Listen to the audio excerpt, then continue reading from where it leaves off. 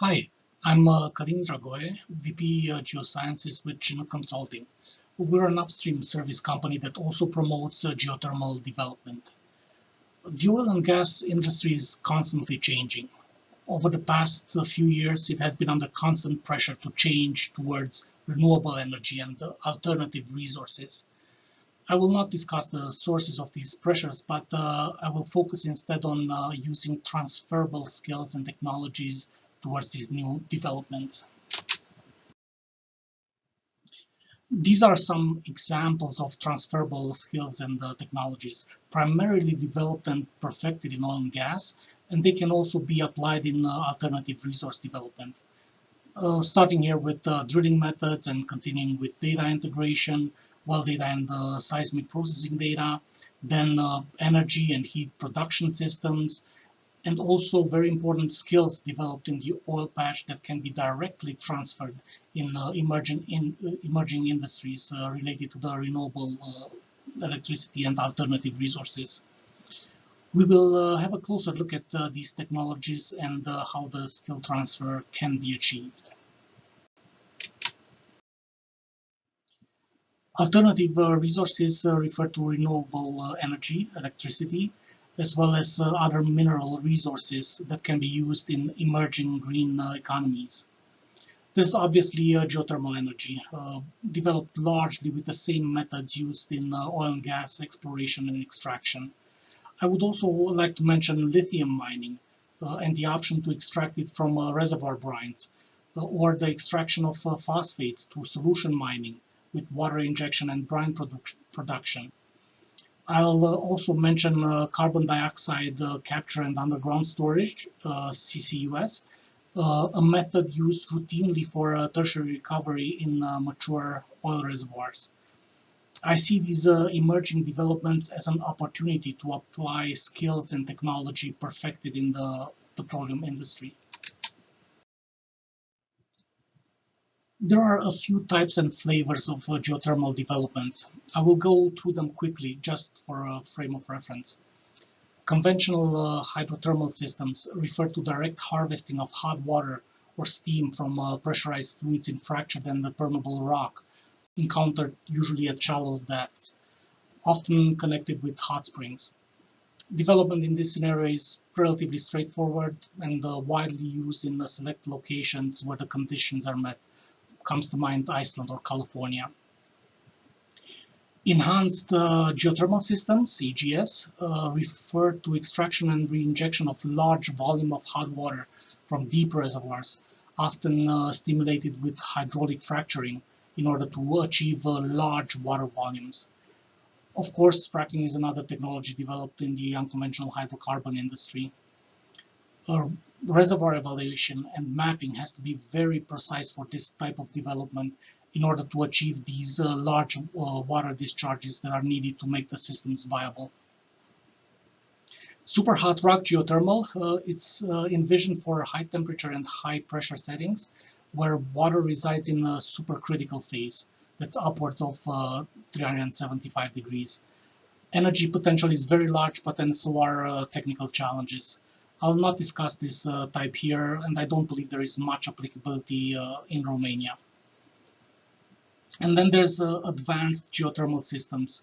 These are closed-loop systems that harvest heat rather than reservoir water. These systems do not require hydraulic stimulation and generally target hot and dry formations or rock layers with low porosity and permeability, or even impermeable rock. The images displayed here are pictures of a few ongoing projects in Canada. From left to right, we have a classic geothermal doublet with deep vertical production and injection wells. Then a system with alternating horizontal production and injection wells, where hydraulic fracture is also used. And then a closed loop system acting as a giant underground radiator to harvest the heat of the earth. Our preferred system is the one labeled as advanced. These closed loop geothermal systems hold a few advantages. such as drastically reduced geological risk, as it doesn't target reservoir fluids or, for that matter, porous or permeable layers. Eliminating the risk of fracking and the accompanying community backlash this entails is another advantage. Then there's no parasitic load as the fluid is moved through the loop based on thermal siphon effect. There are challenges, of course, related to complex well geometry, but as a matter of fact, here lies our experience and expertise. Then heat exchange at reservoir level, that's directly linked to thermal conductivity of the rock. There's potential fluid contamination in open hole, and this is mitigated by sealing drilling muds. There's also high construction cost. The low geological risk and the potential for upscaling are major advantages, in my opinion. So let's move on to some examples of transferable technologies. Directional drilling has a long history in the oil and gas industry. As we know, as oil and gas basins mature, infill drilling and horizontal wells become prevalent, and the directional drilling becomes essential in well execution. Quality has increased in leaps and bounds, from multi-leg wells to extended reach drilling to intersecting well bores.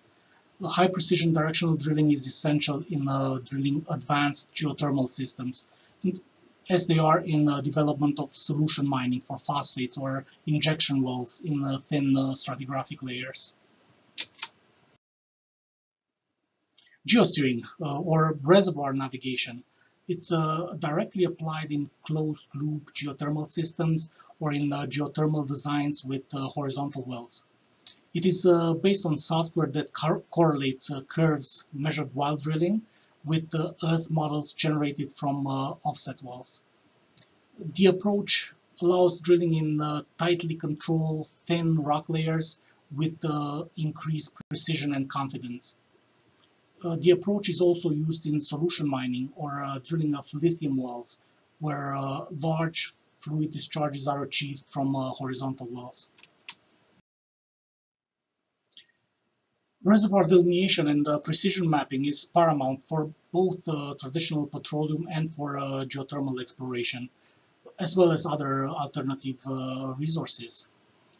The leap in precision from 2D to 3D seismic is well known and significantly reduces the geological risk. From this point of view, there is no difference between renewables and fossil fuel exploration. Magnetic ranging technology was initially devised for collision avoidance when drilling wells in close proximity. It was then advanced and perfected in ultra-heavy oil developments in steam-assisted gravitational drainage, SAGD methods, where an injector well is drilled at a precise distance from a horizontal producer well. The same technology is used now for well intersection, in dewatering horizontal coal seam gas wells, in phosphate solution mining, or in closed geothermal loops. The images displayed here depict SAGD wells and then a solution mining pad, a coal seam gas with stacked multilaterals, and a closed-loop geothermal system. All projects where magnetic ranging was deployed. Drilling mud, it's an essential component in well drilling, whether that's for oil and gas, geothermal, or other resources. Managed pressure systems allow us to drill under balance without damaging the geological formations, keeping wellbore integrity and preventing blowouts. Advanced mud systems ensure hole cleaning and formation fluid control. It is also essential in achieving extended reach laterals. Laboratory analysis perfected over the years in the oil and gas industry are easily applied in alternative resources. For example, in geothermal, mineralogic analysis is used to determine thermal conductivity of the rocks at reservoir pressure. Also, geochemical analysis of formation brines identify high lithium concentrations. Gas component analysis from chromatography, spectral analysis, or mass spectroscopy lead to the identification of helium in natural gas, and the list goes on. Semi-permeable membranes are instrumental in extraction and separation of hydrogen, lithium, helium, or for carbon dioxide separation for underground storage.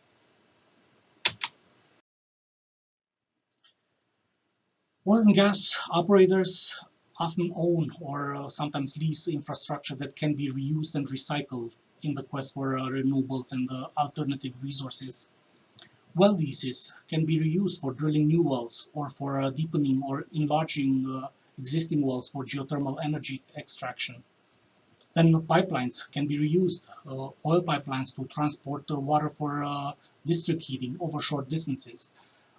Natural gas pipeline to transport hydrogen with current technology up to 10% concentration by volume of hydrogen can be transported without any changes. However, the most valuable asset is the highly skilled workforce that is ready to deploy transferable skills towards new developments. I will end this presentation with this image that shows a closed-loop geothermal well superimposed over Calgary downtown. It goes to show the scale and precision of drilling two wells from surfaces that are 3 kilometers away and intersecting a 25 centimeter wide hole at 2 kilometers below the surface.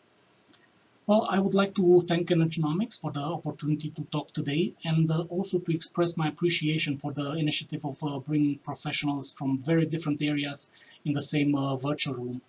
Hopefully we can advance these new developments together while at the same time transferring this tremendous expertise achieved in oil and gas and implementing it in geothermal developments and alternative resource extractions. Thank you.